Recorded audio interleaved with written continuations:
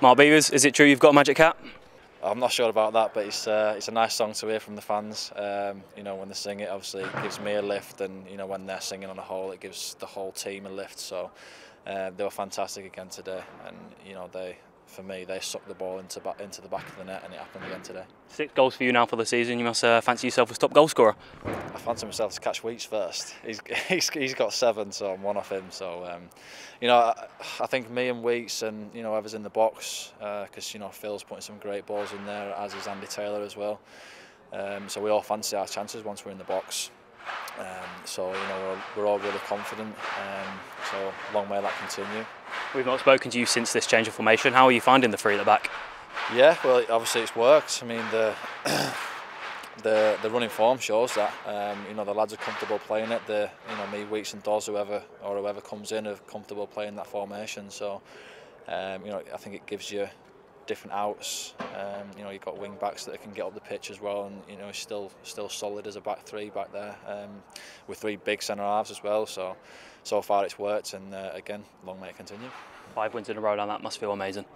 It is, yeah. I don't think anyone saw that coming, but you know, we knew we were capable of doing it because you know we've got a good squad, we've got some good characters here. So you know, there's 7 games left now. So you know, if we put a similar kind of shift into every game that's coming from now to the end of the season, then hopefully we'll be in that top 2. Feels like forever since we've been at Macron Stadium, but back home next weekend against Chesterfield. Yeah, it's nice to be back home. Yeah, hopefully we can treat the home fans to a win. We got a win against Northampton at home. It was scrappy, it was a tough game, but hopefully, you know, I take any win, to be honest. If it's scrappy or pretty, I don't mind. So hopefully we can get another win and make it 6 out of 6 at the Macron next week. There's some real team spirit in this squad. You see everyone go over to the fans at the end there. Yeah, there is. Yeah, I mean, again, I'll say it again. The fans were fantastic. You know, they deserved the performance today for travelling in such numbers. And I think the lads and you know the staff all appreciated their support towards the end, so they deserved it. Not just a goal for you as well. The clean sheet, you must be over the moon with that as well. Yeah, there's been a few games where I've conceded 1, and it hurts, to be honest, as a defender. And you know, Ben or Chomp, whoever's in goal, it'll hurt them, even if we win the game.